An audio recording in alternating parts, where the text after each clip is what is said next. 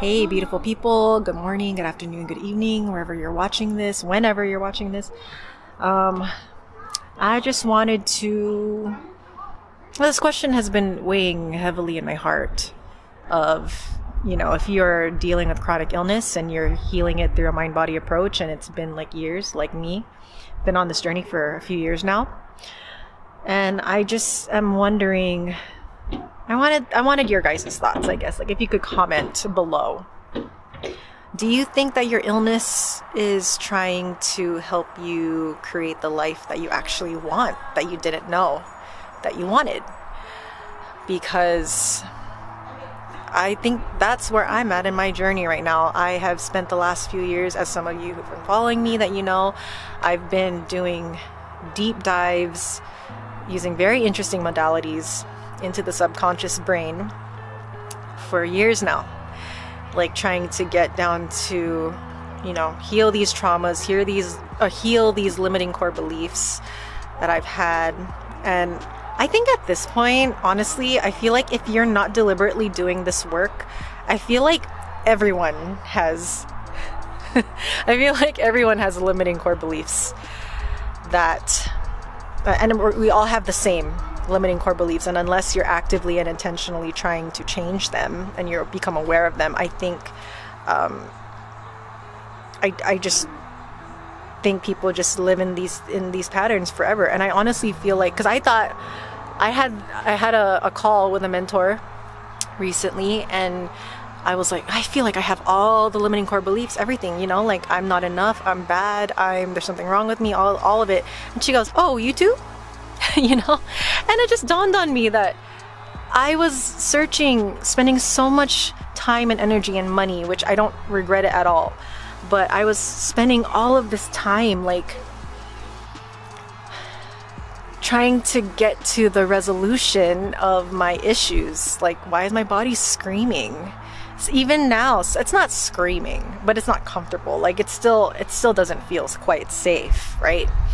And it just dawned on me that unless you're doing this work intentionally, everyone probably has the same limiting core beliefs, and all of them. And the whole process of being a human and having the human experience and living our lives is to revise those limiting core beliefs into one of wholeness and love and expansion and peace and joy and goodness, kindness, all of the stuff that we actually want, because that's what we actually are innately. Like, we're not bad, we're not broken, we just forgot the wholeness that we are, So yeah, just thinking about that this morning. And oh, by the way, we are here I'm coming to you in Montclair, which is a really nice part of Oakland, California. My sister and my brother-in-law they got an Airbnb this weekend, so we just came to check it out. So you guys gotta check out this view. Like, it's pretty awesome. Look at it. Oh, blurry, but you can see San Francisco in the distance there, I hope. It's just a really nice spot. Look at that. Amazing. Feels so good to be here. But yeah, just like my initial question is, do you think that your illness is trying to help you create the life that you want? And this is something that, oh, it's kind of blurry. I don't know what's going on with my camera. You guys can hear me, right? Okay. Hopefully it clears up. But I was texting a friend, one of my best friends. She lives in Hawaii. That's where I'm originally from, and we still kind of catch up with each other every once in a while. I know we're so busy. And she's going through her own, like, I've been going through a chronic illness journey, and she's been going through her own similar type of journey. And she sent me that Paul Rudd meme the other day. That was like, look at us. Who would have thought we would be here? And I share that because her and I, like, the group of friends that I hung out with, we were like super overachievers, like basically our whole lives, right? Because we were chasing that American dream that a lot of immigrants have, and me and my friends, we were the first generation children of immigrants. So of course that was their dream. Their dream was to get a stable 9-to-5 job, because they're coming from other countries that, was not stable. So I totally get that. So that was the American dream, right? 9-to-5 job, a family, get married, have a family, have kids, build your wealth, and buy a house. That was the dream. And so if you I'm always I know people are asking me where's my socials. I don't have an Instagram. I actually highly recommend that everyone delete their Instagram. I just don't think there's much good in that app. But I do use Twitter and X every day. I'm always posting on there. So because I just feel like you find really, really smart people on there. I've made really amazing connections on that app, and you have to be wise about how you use it. And so I posted on there in my story, that is before I came down with chronic illness, that's what I achieved. It was the American dream. I got a great job. I graduated college. I, got my degrees. I married a wonderful person, had wonderful children, bought a house before I was 30, and then shortly thereafter, my health crashed completely. And then following that, major marriage issues, major financial issues, everything just crashed. Dark night of the soul. And so this whole journey has made me realize, you hear my kids screaming. I know, I apologize, they're screaming. Somebody's upset. As we all are sometimes, so I understand. But I share this because as I've been very introspective, I'm like, wow, I thought that's the life that I wanted. And I think my body and my brain was sharing with me. Hi, Colton. Hello, viewers. I think, viewers. I think that my brain and my body have been lovingly showing me that that's not the life you wanted. And I see, but that's a dual part, because it was also, I feel like I spent the good half of the last couple of years Did you do the clearing. tour of the house? No, not yet. Oh. I feel like I spent the last good couple of years kind of clearing resentment and bitterness that I had towards my parents, with my past. And so that has been wonderful.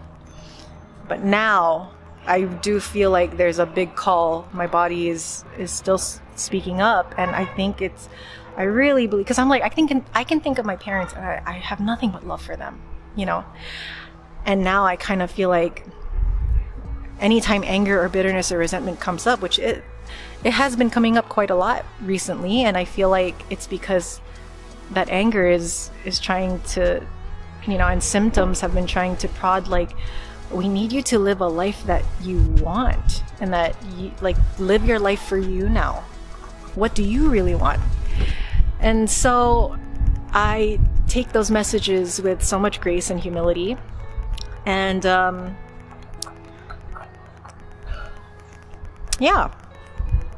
don't know, can you guys relate? Please share if you guys resonate with this, because especially for those of you who've been on this journey for a long time and you're just kind of at this point where you're like, oh, okay, it's rebuilding now. I have to create the life that I want.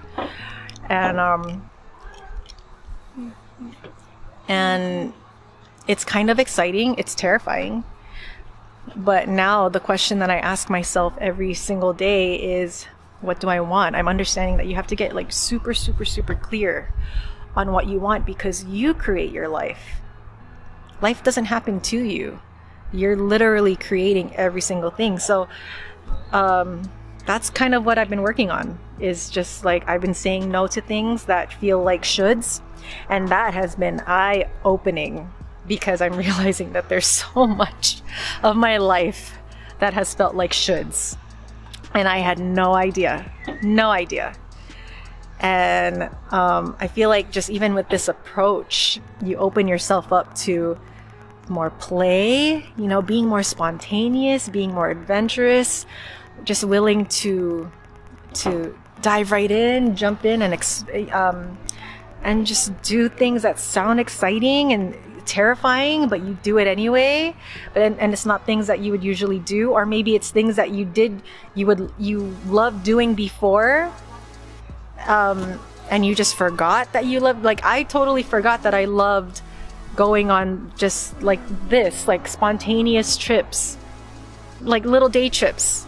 I used to do that all the time, me and my husband, before we had kids, and then we just got so caught up in what we thought our lives should look like. Or I shouldn't speak for him, but for me, I got so caught up in what I should be doing, my responsibilities, what should be right, and I've completely neglected myself. I've completely neglected what I want, right? Like, I know when you're going through this journey and like someone asks you, hey, what do you want? Like, what do you even want? So many people don't have an answer to that, I'm finding, because I've been asking myself that question. I've been asking other people that question if they come to me with issues. People don't know what they want. It's alarming. It's alarming because we have been so conditioned to think that we want a certain thing. And I really believed it, like the 9 to 5, the American dream. I'm just gonna label it that way. Yeah, the American dream, like, Yeah. I really thought that's what I wanted. But my body is wiser, my brain is wiser, and knew otherwise. I needed a lot of change and a lot of healing. So I guess my follow-up question for you, if you can so kindly comment below, so we can all walk together through this journey, but it's, do you think that you have to make, do you think that you get to a point in a journey like this where you have to make substantial changes in order for your brain and body to feel safe again? Or can you go back? Do you think that it's possible to go back to the exact same life that you were living that was causing illness? That's something I'm grappling with a lot, because I'm like, well, if that life contributed to me being ill, can I show up in that same life as a healthy person? That, you know, like, these are questions that I ponder a lot. I think I just want to start a discussion because these are legitimate questions that I'm wondering about. And obviously, you know, if you're married and you have a family and you have responsibilities, like, how does that come into play? Because of course I know some people that they were like, they totally abandoned their family. And I think I've had people ask me that, like, so what do? Do you abandon your family? And I'm like, no, I think you make a decision, right? As a full-fledged adult, you know, like, what do I want? Do I want my family in the picture in my life? Yes. If that's your answer, you're going to, as a creator of your life who has full autonomy and agency, you're going to figure out in a creative way how you can continue to make that happen without abandoning yourself. So these are, you know, pretty deep things to think about and discuss. Would love to hear your guys' thoughts on these things. Just where are you at? if you're on a recovery journey like this, like, where are you at? Because I would love to know as well. And yeah, so I'll just leave it at that. I hope you guys have a great day. Oh, if you saw my other video, I am starting a self-care kit, and I have a first product on there. It's the leprunier. I don't know, somebody's screaming. It's probably my kid. I probably need to go in and deal with that.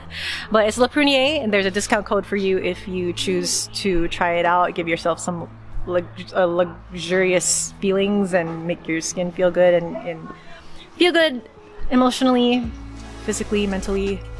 So we'll leave it at that. Take care.